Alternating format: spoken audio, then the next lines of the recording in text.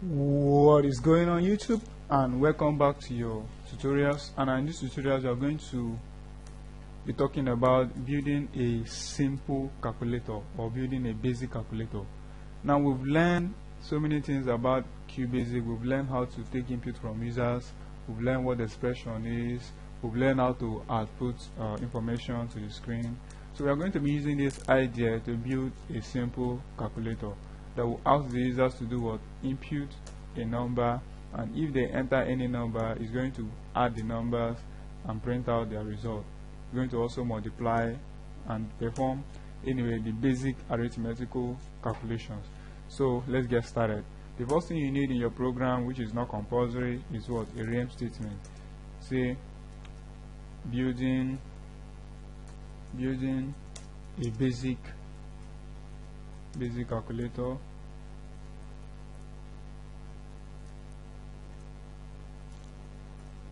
Then what you need to do is to impute num1. Okay, let me just format it very well. Impute first number,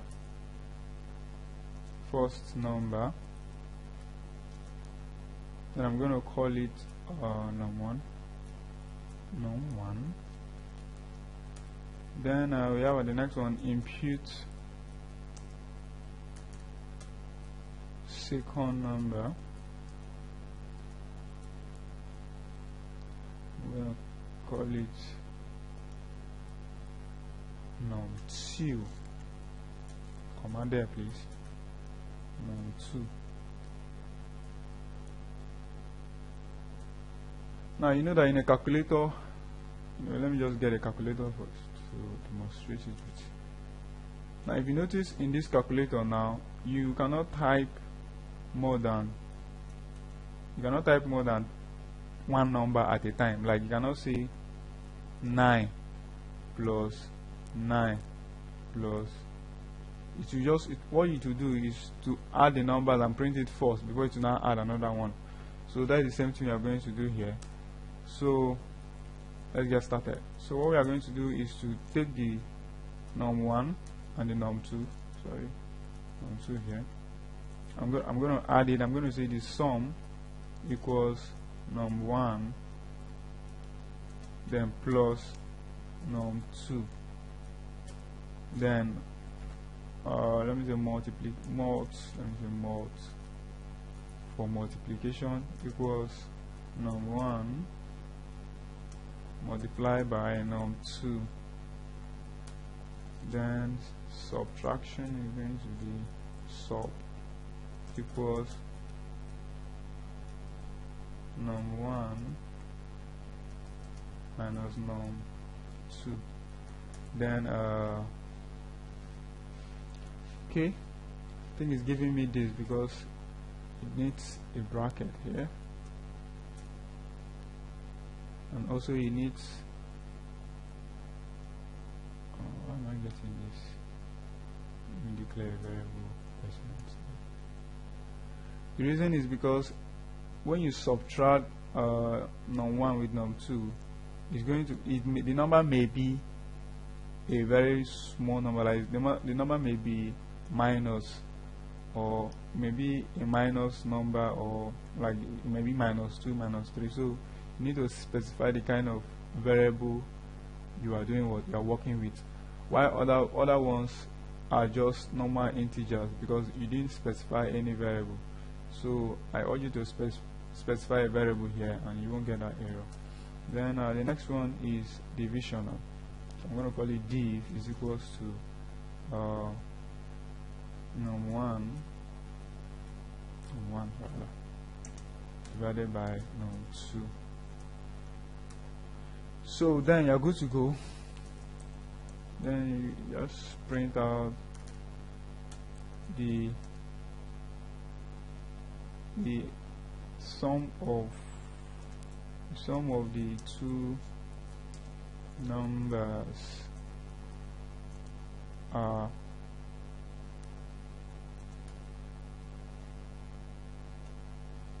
comma, you just call it sum.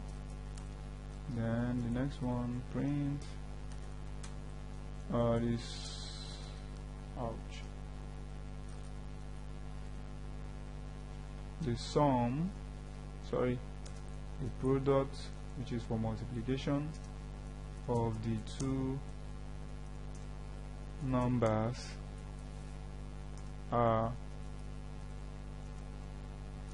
so just add your variable here, mult, then you say print the, put in a double colon or double quotation mark, the difference, say the difference. What the hell is going on? My keyboard is disturbing. The difference is between, just going to put slash, between the two numbers,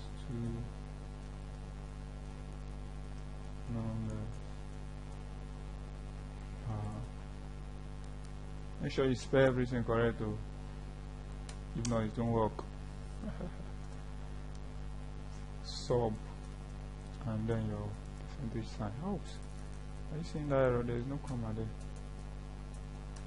Then the next one is print the quotient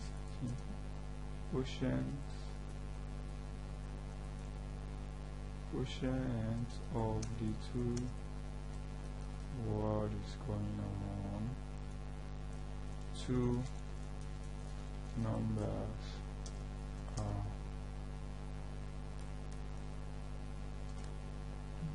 comma, call it div, div. So I think there's an n. So you have this now. So you run your program and see what you've gotten. So there's no errors, right? No error.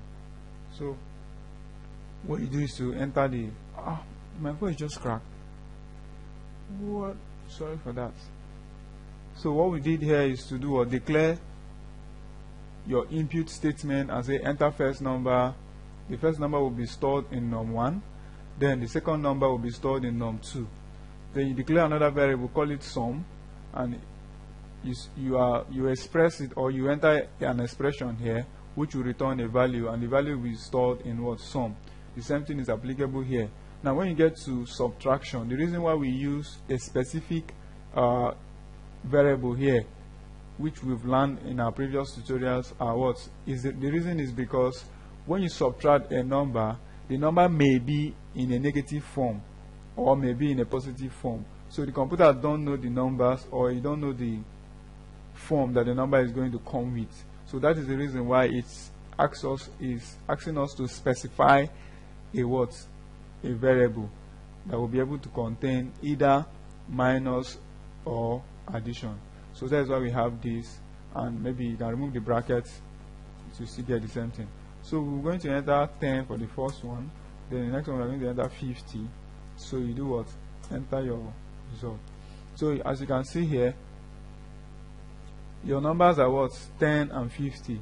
If you do 10 plus 50, you are going to be getting 60, and if you do 10 times 50, you are going to be getting 500, and if you do 10 minus 50, of course you are going to be getting a negative sign, which is what? Minus 40. So that is the reason why we use what? This variable sign here, so that the computer can contain the negative sign and the positive sign. So if you do I think 10 divided by 50, you'll be getting, so you'll be getting 0.2. But the reason why we are not seeing that 0 is because we did not declare a variable to catch our floating points. We only declare an integer variable. So the 0 point something will just go out and it will remain 0.2. So anyways, this is how you build your basic calculator in QBasic. You may improve on this by asking the user to enter 3 numbers, asking the user to enter 4 numbers, and you do what? You apply your formattings like this, by saying the sum of the two numbers are and the rest. So I recommend you to just settle down, type these codes by yourself and test run it by yourself. By so doing, you are learning programming. And don't forget to subscribe. See you.